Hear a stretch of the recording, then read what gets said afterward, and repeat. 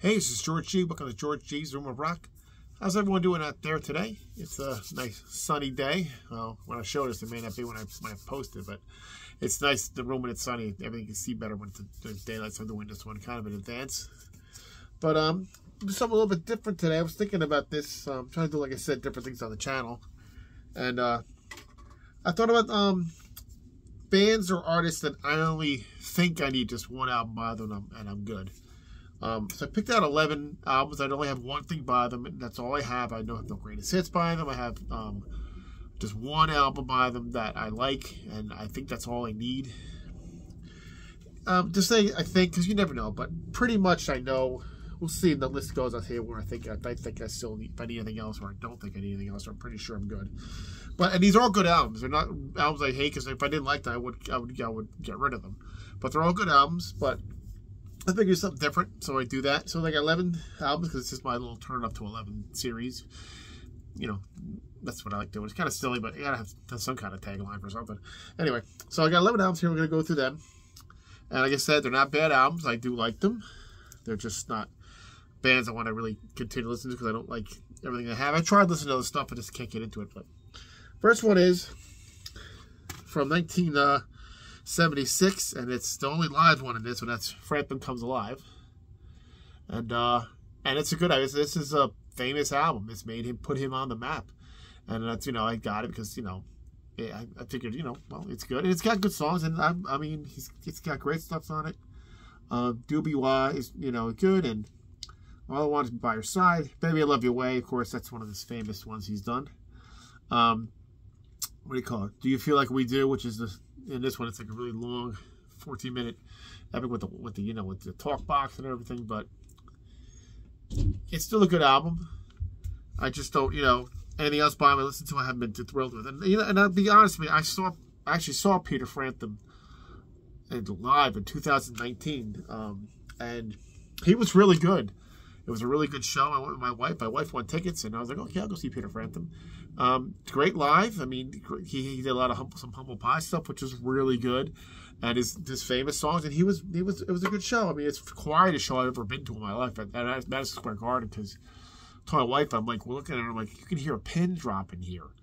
It was so quiet. But that's actually one of the last concerts I actually got to see. So I haven't seen a concert in 2019. That was Peter Frampton, and then 2 months later I saw Cannibal Corpse. So there's two different bands to see together, but not together, but see it in a space of time. But that was the last two concerts with Peter Frampton at the Garden, and I saw Cannibal Corpse a couple months later. But that's just I'll get off topic anyway. But Peter Frampton, that was one album. I don't think I need anything else by him. Next one is from 1995, and it's a good album. It's a double album. It's from Smashing Pumpkins. The Melancholy and the Infinite Sadness. It's a good album. It's a double album. I'm not a huge fan of past Smashing Pumpkins, but this album I do particularly like. I mean, it's got some excellent songs on here. Bullet for the Butterfly Wings, 1979. Through the Eyes of Ruby. It's got some good songs on here. It's An Ode to No One. It's got some good songs. It's a good album, and I just don't think anything else I need by them. It's just these are the ones I like, and again, I'm gonna keep. I'll listen to. There's not a few albums I like, kind of like in this kind of genre, but it's a good one. So that's on there. That's I don't need anything else by them. The next one is from 1985, and it's Lee Aaron, Metal Queen. A great cover, and it's a really good album. Everything else by her, just can't get into, but it's a great album. Metal Queen, Lady of the Darkest Night, Head Above Water, Shake It Up, Deceiver, Hold Out, Breakout.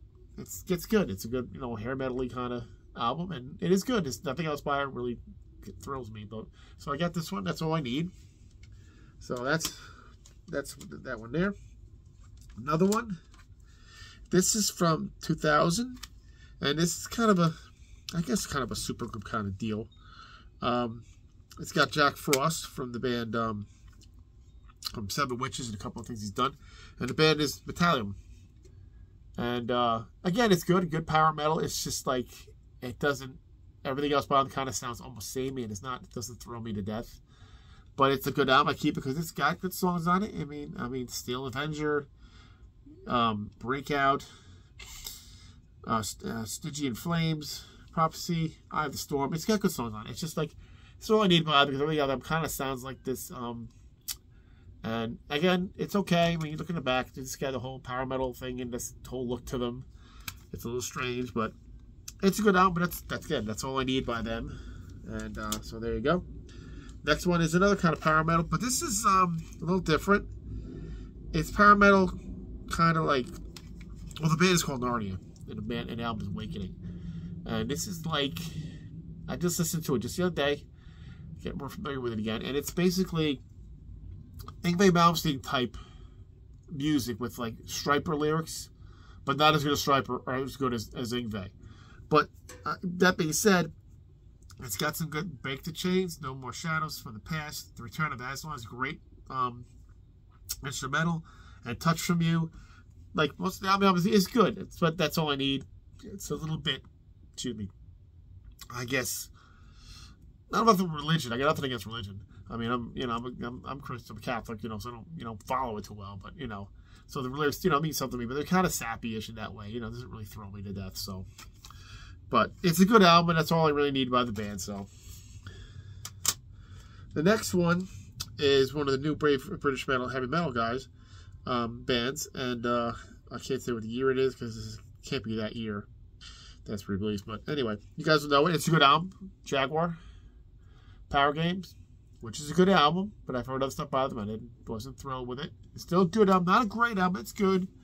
Dutch Connection, Not For Luck, Master Lies, No Lies, Run For Your Life, Prisoner. It's got Axe Crazy, some extra tracks on your War Machine, Dirty Tricks.